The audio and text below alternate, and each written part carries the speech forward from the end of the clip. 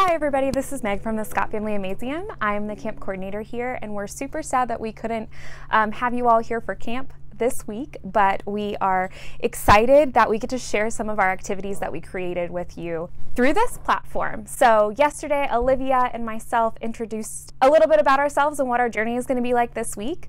We did mood boards yesterday, so you might have seen pictures of this to tell you a little bit about myself.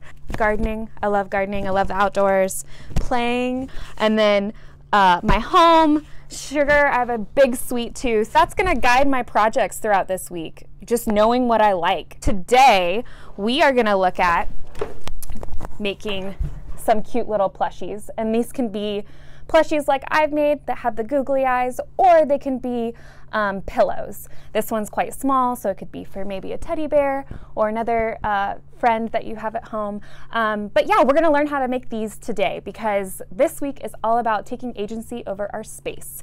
What can we do to make our space feel exciting with just the materials we have around the house? Let's get started. First, you need some kind of material. I've used old t-shirts.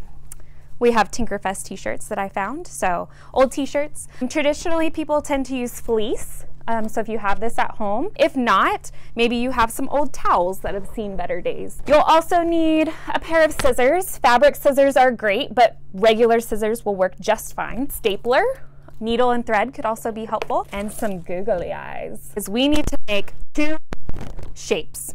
I chose rectangles to make my plushie, but you need two shapes. And you need them to be the same size. So basically, if I was cutting it from a t-shirt, I would cut this section, depending on how much I wanted, just to include the Tinkerfest, because I think that would be nice. My two pieces, there's my Tinkerfest logo. And then what you need to do is you need to make slits all the way across in both pieces of fabric so that you can tie the front piece to the back piece. So ties can be kind of tricky. What you need to remember is that you just need to make a circle and then put one of the ends through the circle. So this can take a little bit of time to master, but that's okay, you have a lot of ties. And once you get it down, you'll be a pro. So you want to do this on each side. Do you notice anything about the shape here? That maybe there's some size difference?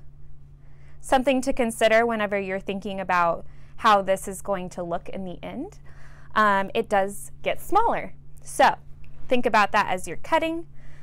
If you get tired, I know it's a lot of tying and it's a lot of work. If your littles especially get tired, staplers are a great way of closing up your project pretty efficiently.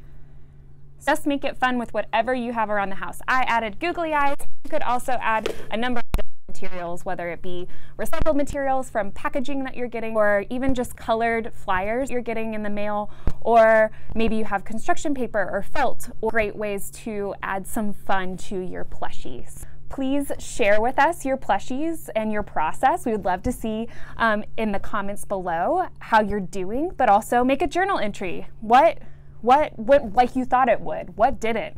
Is there anything that surprised you? Was it harder than you thought? Was it easier? Write down those thoughts, your process of making, and we would love to see some documentation of that. Thank you guys. I'll see you tomorrow. We're gonna go outside for some nature and learn how to make it look a little bit like art.